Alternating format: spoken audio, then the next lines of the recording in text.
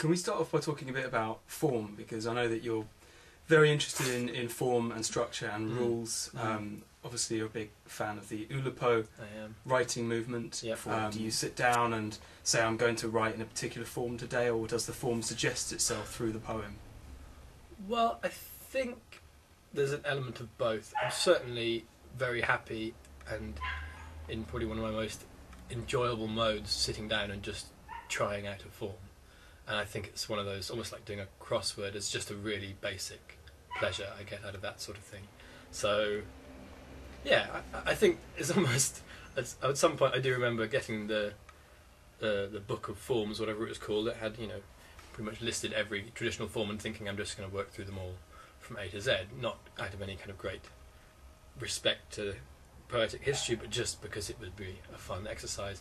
So there's that side of it, and then sometimes you do have the form suggesting itself, or with the Oulipo, the form is so restrictive that the poem almost seems like it could only be one thing, because it's that whole Oulipians are rats escaping from a labyrinth of their own construction. It feels like there's only one exit from the poem when you've set up certain restrictions. And even though obviously everyone would produce different poems, from a personal note, you feel like this wonderful feeling of you're not in charge because there's only a number of ways out. Because it strikes me anyway that one of the poems that is of yours that I like the most, Sestina for My Friends, it's a sestina, but it doesn't really feel overly sestina-like, if you see what I mean. Definitely, yeah. I think that's an example of a form that is really asking to be upfront and to be dominating. So there's the challenge of, like, how can I turn what seems like a pretty heavy, difficult form into a chatty, hopefully if you don't tell someone they might not even notice. And that was again, you're kind of battling the form there, which is the fun thing. And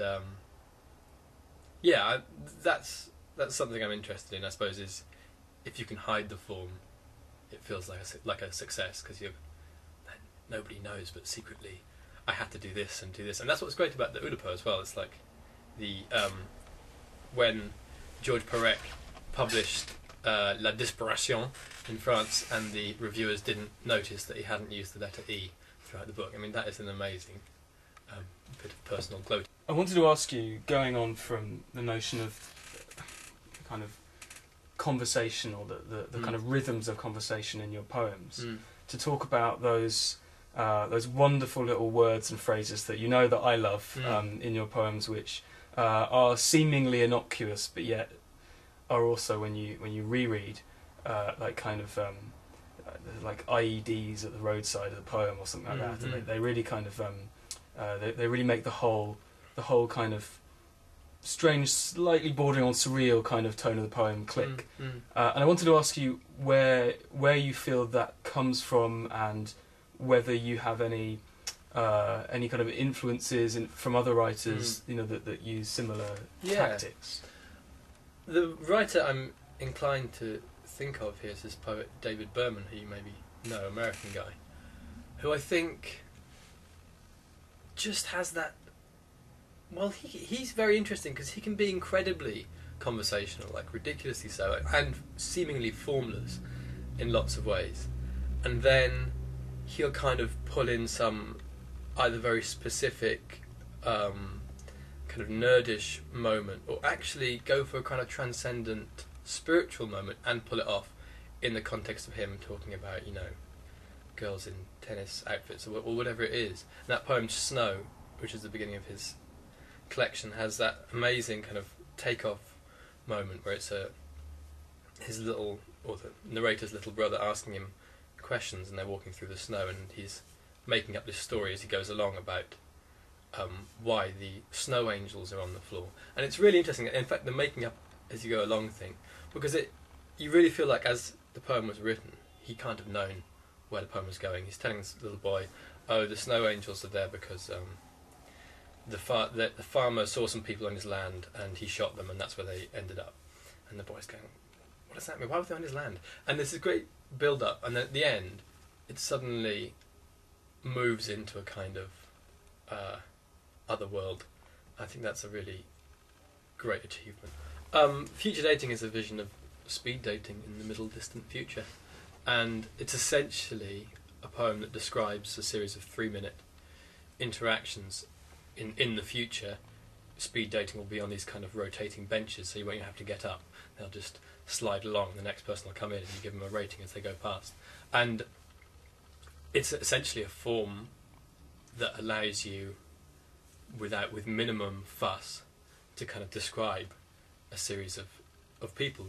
They come along and they have a badge that says name, favourite thing, emotional state.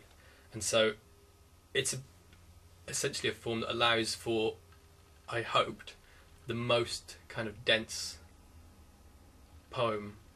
It's also about how we describe ourselves, or rather the really simplistic or overly simplistic ways that we describe ourselves, and the ways that those things actually do reveal a great deal. Yeah. And in other poems, it seems to me you're interested in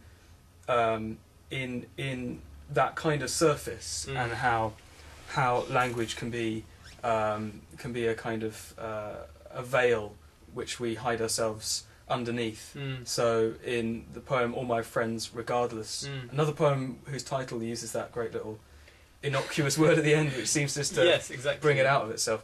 And in this poem, you're at a kind of garden party and you're introducing all your friends to each other, and it's very funny, but it is about how we kind of condense personality into one very simple It's interesting how much meaning a description like that can hold. I.e., if I describe you as poetry waller or whatever, no, it's possible to really get a strong and rich idea of someone's character from a couple of words or a job description or something. You know, like assistant editors step away from the pond isn't there. I think even the word assistant editor to me sums up, or not sums up, but captures some complex personality.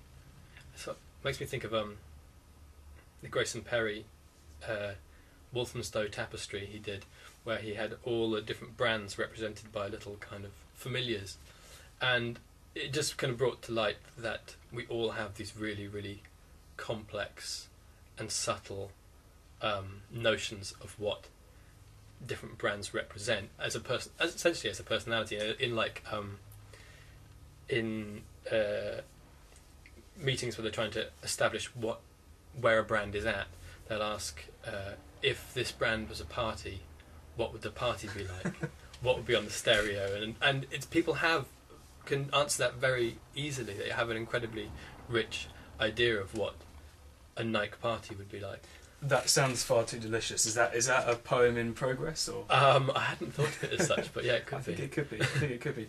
I mean, you're also interested in the way that poetic language can have a similar effect. You know, where one thing can essentially stand for another, and by standing for another, reveals and conceals something about that other thing. So you have a very short but brilliant poem in the pamphlet called Alchemy. Am I right in thinking that started as a much longer poem? You are right in thinking that. In fact, that started as really quite a long poem. It's a poem that tries to turn lead into gold in a literal sense, i.e. the first simile begins with something which is lead, and it's compared to something else and compared to something else until finally you've got something which is made of gold.